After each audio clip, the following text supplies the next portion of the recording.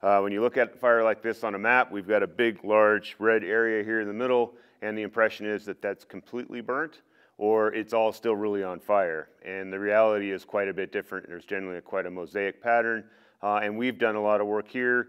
As of this morning, we're 96% contained around this fire, and that means that we've been spending a lot of time working around the edges. Most of our fires are kind of same like this. This fire's been on the landscape for 34 days. It hasn't had any appreciable movement in 9 days. It hasn't had any big movement in 20 days. So for about a week there, it made really big runs. It made it from east to west, or west to east really fast. And then we were able to get around it. We've been able to hold on to it. So what we wanted to do for the folks out there is to get a look around at what our firefighters are seeing on the ground and what it looks like from the air. And hopefully this video will be a little bit something that will give you an idea of what we're seeing on the field. That road system you see there is part of the 3-4 road system, and you can see the old Watson Creek fire scar from 2018. See where the bootleg burnt into it, and that fire was a good catcher's mitt for us as it burned into it. But one thing you'll start to see is as we move just to the kind of northeast of the Watson Creek fire, we'll move into a chunk of ground here in Division Echo where we're able to pick it up direct. One thing to note is you see very little smoke along the edge of the perimeter. Here in this shot of the video, you can see some interior smoke.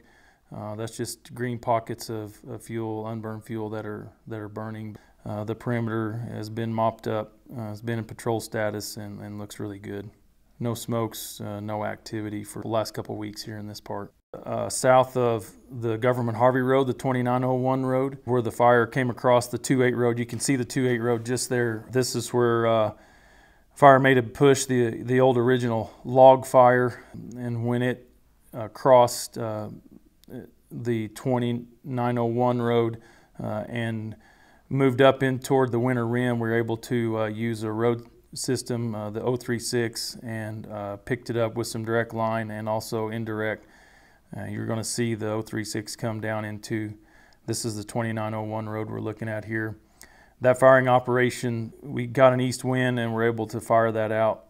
They continued to mop up and patrol that, and the status of that is looking really good, as you can see along the perimeter there. Coming around here to we just crossed over the 2901 road. We're looking to the west. In the foreground, in the background, you can see the Sycan Marsh. This is where the original log fire was at, and we kept just working it along the 3219 road, paralleling it, trying to go direct. And we're going to be looking back toward the 28 road. This is Round Butte that's in the video frame now. And the fire that, when it made the push up over Round Butte, kind of ran to the top and then flanked around a little bit of the sides. The Alaska team was able, the day after we left or started going indirect, we're now flying around the north side of Round Butte.